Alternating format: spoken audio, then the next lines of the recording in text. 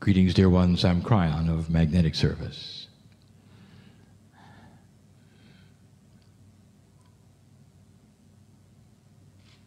My partner steps fully away, and he doesn't know what's coming. But what he feels is it's always filled with the benevolent love of God. If you wanted to sum up the Kryon messages of the past, of the future, of now, it's a circle of love.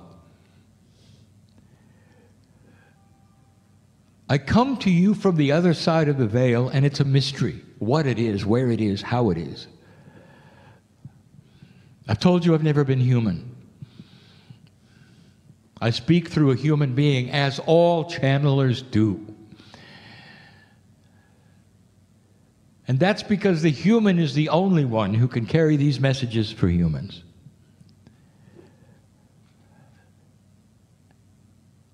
This tonight is also filled with love, and it's a plea to see things in a bigger way.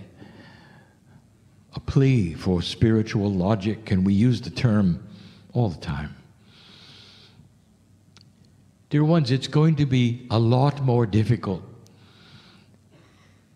to see the circle of beauty, the unending circle of love, if you stay in the kind of singularity in history that you're in at the moment. The shift is going to create paradigms of new thinking. And these paradigms of new thinking spiritually will not be an end to religion. It will be an enhancement of the truth of all of it. The systems that are here, we have said before, don't have to leave for humanity to come to a place where it doesn't have war. All of the major spiritual systems of the planet teach love. We don't speak of the fundamentals, the ones who have gone astray from the central message. We talk about the central message. And I tell you that it's not going to be that difficult for them to have a tolerance for one another eventually, because the goals are the same. But what has to change is the perspective of who and what God is, of the ancientness of the galaxy, of the universe in comparison to the earth. And to look at this earth as it is, not like it used to be thought of. God is bigger than all of it. That which you call the creative source and you acknowledge is God is also part of you, the human being. And because of that, we can speak like we speak. Because your very soul, if you want to call it that, is a part of the other side of the veil that I speak from now. Hard to conceive that the creative source has no beginning and no end. In itself, it is a circle. Time does not exist. When you see something is ancient, if it's in a circle, that means it's coming up again.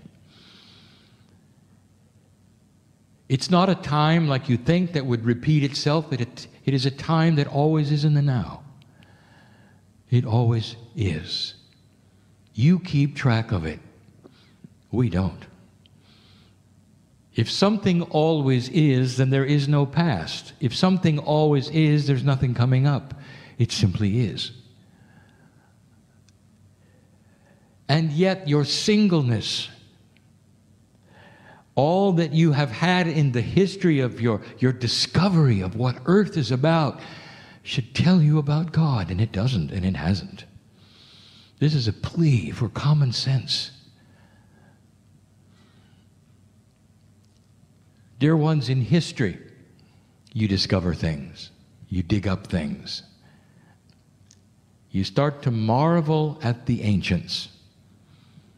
Only recently, we gave you information that there was history before history. And you're starting to discover that, and you marvel again at the ingenuity, perhaps even of the technicalities of ancient civilizations you've never been told about. But there's always a common question, and it's all over, even today, and it's a mystery, but it isn't. It's only a mystery because of your single-mindedness when it comes to time.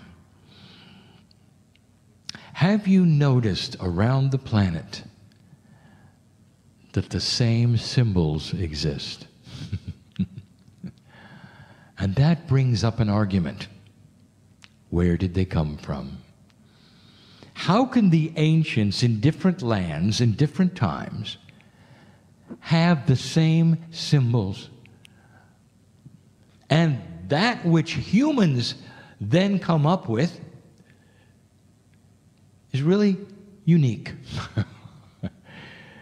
For because of the singularity that you expect when it comes to evolution and development and creation, you are then arguing about where did life start? And wherever it started, then you say, and this is proof that then it carried it to this place, and then it carried it to someplace else, and then it carried it over here. How else could most of the planet have these symbols? And the anthropologists then argue, well, that means that this race really had to start over here, because that symbol now was found over here before that race began. Do you see where this is going? And so the arguments are, say, who had it first and then distributed it to the earth? And you will say, because this race over here on this continent had a symbol, therefore there had to be a bridge that connected it so that the race before them could cross the bridge and give them the symbol. Nowhere in your thinking is the truth. The creation story, dear ones, was not singular. You have the Garden of Eden, which represents the earth. You have Adam and Eve representing the gender of male and female everywhere on the earth. You have the angelic presence who is giving the male and the female the truth of light and dark, high and low, awareness or non-awareness, everywhere. Not just one little garden someplace. How singular. When the Pleiadians came, they brought a beautiful countenance of seeding this earth. The Pleiadians represent almost an angelic energy. Dear ones, that's what you get with 1,000,000 years of evolvement. You have planets going into graduation, and those who were former humans like you coming into realization of control of physics, of being close to their higher self, of getting to a point where you can't even tell the corporeal from the spiritual, of being able to move from place to place without their bodies and living for very long periods of time, centuries. You find that too far-fetched? You've only been here a little while. In your enlightened state, you're babes. And you have a singularity that says everything happened from a single point. Well, it didn't. It happened all at once, all over this planet. And dear ones, the symbols that you see all over this planet are Pleiadian. Because those were the parents. Those are the ones who came in love to give you this information, to seed the planet, and it was everywhere. And you try so hard to prove who was first and from what point source it came, not even thinking for a moment it could have been all at once. You'll find it everywhere. You're going to find it now. It doesn't matter what you'll find in the future, you're going to find it there. You're going to dig down and find things 20, 30,000 years old, and it's going to be there. A conundrum for anthropologists that won't be solved with a single point source. It's beautiful. We told you that the only real exception was Lemuria because it was surrounded by water. A small continent. Before it sank to the Hawaiian Islands that are there today, the highest mountain on the earth was pushed up by the hot spot that was under it. Geologically, not only sound thinking, but it's happened in other places on the planet. But it was surrounded by water. There was no influence for thousands of years. Therefore, it always remained pure. And those who left from Lemuria and founded the other places we have spoken of, that the ancients also claim, such as New Zealand, and Easter Island, and others, got purity. Because there was no influence. It was surrounded by water. A pressure cooker of sameness, you might say, where the teachings remained what they should have been, and not what humans created. And so there were special places in this creation story over the last 50,000 years. But it happened all at once. You have this singular thinking, the point source thinking, the planetary way of thinking. You are the only one. And if you're the only one, therefore God belongs to you. Let me present something to you. Let's go back in time. It wasn't that long ago that Earth was considered to be the center of everything. And if you will read your history books and you will talk to those who are not only scientific but spiritual, you'll see it. The books contain that which they believed. And why not? Because as you look at the sky, everything goes around the earth. The sun goes around the earth, the moon goes around, the stars go around. It's a perspective of standing on the earth, looking out at what's moving. And so it was common for everyone to say, therefore, the earth is at the center of everything. In fact, it goes so far as to say, because the universe itself, the galaxy, all the stars seem to go around the earth had to be the center of the universe. It's not that far-fetched. If you don't know any better, and you don't know how things presume to be relative to other things, then it makes sense. Everything seems to revolve around you. And then it changed. When the telescopes became better, when the mathematics became better, when the human beings started to realize something else in physics, you realized it wasn't that way at all. It just looked like it. The first time the proposition was made that the earth actually goes around the sun, the biggest objection came from the spiritual believers. And they said, no, that can't be so. God made us the center. We are the center. Look around, we're the center. Therefore, the astronomers were, of course, quickly jailed. They had to be wrong. And then later you find out they were not. Then you found out that the sun actually is part of another system called the solar system. It explained why some of the planets, larger blobs of light in the sky had erratic movements. They didn't necessarily go around the earth. They came and they went. They bobbed a little. And that's because they also went around the sun. So it was perception. Other things were going around the sun. And yet spiritually, even though there was proof otherwise, you were still the center of everything. Pretty soon you realized that the solar system was also going around something bigger. Pretty soon you realized there were billions of solar systems. And they were all going around the middle of something else. And that something else you called a galaxy eventually became a billion galaxies. Earth was like one piece of sand on a million beaches. And those million beaches all had parents that went around them of a million more. And yet, with that knowledge and the beauty and the elegance of where you belong in the cosmos, there are still, to this day, those who say, but the center is here. Dear ones, it isn't.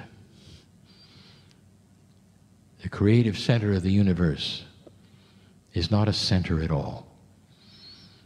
It's in what you call the void, a place you would never understand that is bigger than all the multiverses combined. The circle we speak of is a circle of love. It is about creation and the source of creation and the beauty and the elegance of the soul that you contain in you. Everything physical is temporary. Everything you think is magnificent and very, very old will go away, and you will never go away. You're older than old and newer than new. The beauty of this should ring in the truth of my words. And yet, dear ones, there are those who say, but we are the center. I'd like to ask certain spiritual organizations, do you really think you're alone in the galaxy? You're the new kid on the block. That means there are civilizations that are millions of years older than you are before you ever became human.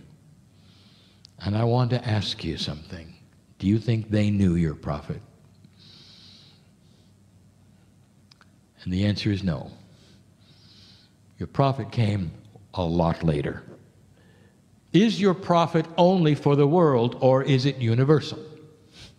These are questions that will fly in the face of doctrine. There is a universal truth that goes beyond prophets and humans and ancients. And the universal truth is that God is inside of all humans equally. And that the system does not revolve around the earth. The system is for all creatures. And there are many. Dear ones, we've told you about the Pleiadians who are your spiritual parents.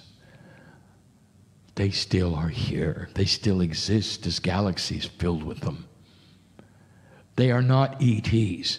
They're your spiritual parents. They had spiritual parents of their own. Millions of years before that, they had spiritual parents of their own. This galaxy has been here for billions of years. The earth is not the center. And the reason you think it is because you feel the love as though it is. Because when you come into awareness, you feel you're everything. Because you are to God. This is a plea for sanity of purpose. For seeing God as enormous and not just earthwide. For seeing some of the doctrines as perhaps those that belonged when you thought the earth went around nothing. and everything went around you. Well, it doesn't. It's so different than you think. When you take a look at the galaxy and all that is there, and the other galaxies around you, and you see the magnificence of creation, doesn't that tell you how big God is?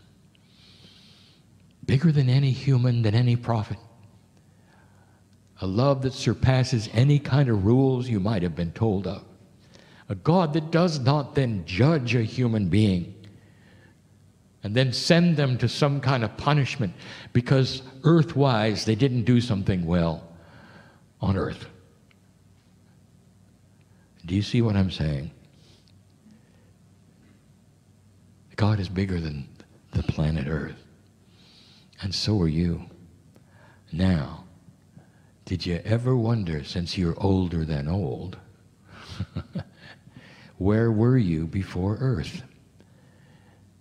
We've said it before, dear ones. Let's use some spiritual logic. What does a soul do? Does it only come to Earth and then go home to roll around heaven all day? Before you got here, what were you doing? What was the purpose? Who were you then before humanity? Your soul always was and always will be. It is part of the creative source. Can't you feel the beauty of it? We've told you at the moment of death, there's a return to the group. We told you there's a 3-day return. We told you that most of the spiritual systems on the planet claim the 3 days because it's real. 3 days of recalibration where you start to hear the music again, where you start to turn into the light that you are and that you return to that creative source, which is home. This is not home. This is work. What did you do before you got here? You want to talk about a bigger picture? I'll tell you what you did. You did what you do here. And you did it in other places with other shapes, always humanoid. Dear ones, the physics of biology is the same because the principles of the physics are the same everywhere in this galaxy. Why do you expect it then to create such odd, horrible things? It's the same. Gravity is different. The heat and the cold is different. But that's about it. You'll have taller humans, shorter humans. But dear ones, humanoid is who you are and who you always have been. If you want to know what an Orion looks like, an Arcturian looks like you. It's not odd or strange, for physics is physics, and biology is biology, and it works the same everywhere. DNA is DNA, and it works the same everywhere. When you finally find life, even if it's microbial, it'll have DNA. Will that shock you?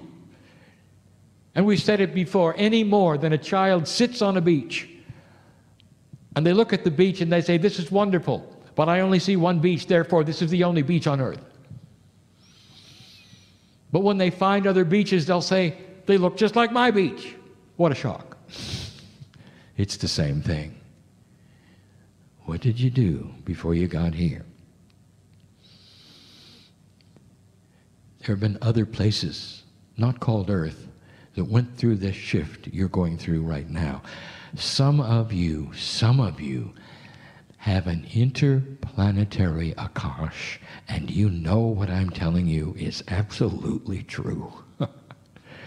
Some of you still feel it and know it, and you're not here. Things look different, and you're not here. Most of you don't have that. It is not contained in the cave of creation for you, but it is in your soul, and you feel that. Not all of you, but some of you do. Older than old, you have participated in this system all through the time of this galaxy. Oh, But what about before that? Kryon, were there universes before this one was created? And the answer is, of course. How do you think this one got created? There are multiverses, and one creates the other through a system that science is only just now starting to see. It's a multi-dimensional system where one creates another. It's part of the creation story of physics. It explains what you call the Big Bang, which was not a Big Bang at all. It was a change of dimensional status through membranes you haven't seen yet. There are many universes. What was the original universe? That's funny. There was no original, you see. It always was. You have a hard time with that one too. If it always was, were you there? And what were you doing? Dear ones, the soul of the human being is tasked to do what you do.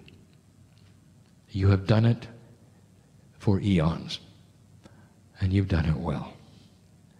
Here you are again, doing the same thing, and you think the earth is the center? Oh no. Someday, on your timeline, a long time from now,